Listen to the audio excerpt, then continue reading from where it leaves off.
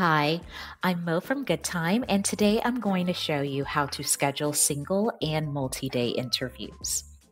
With the rise of virtual interviews, we've received feedback from our customers regarding the need to be more flexible for those back-to-back interviews. Some candidates prefer to take the full day or a half day off to complete their interview, and some would prefer to split those interviews into several days. With GoodTime, we have the ability to fit both needs. Let's take a look here with my candidate Miranda Bailey applying for this full stack engineer role, and we are in the on-site interview stage.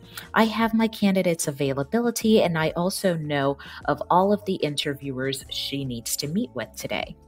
Let's go ahead and click on continue, where GoodTime is going to look on the back end, figure out when all of our interviewers are free, and merge that with the options that our candidate has provided us. So in just a matter of seconds, you can see that we've got varied options to select from for this interview.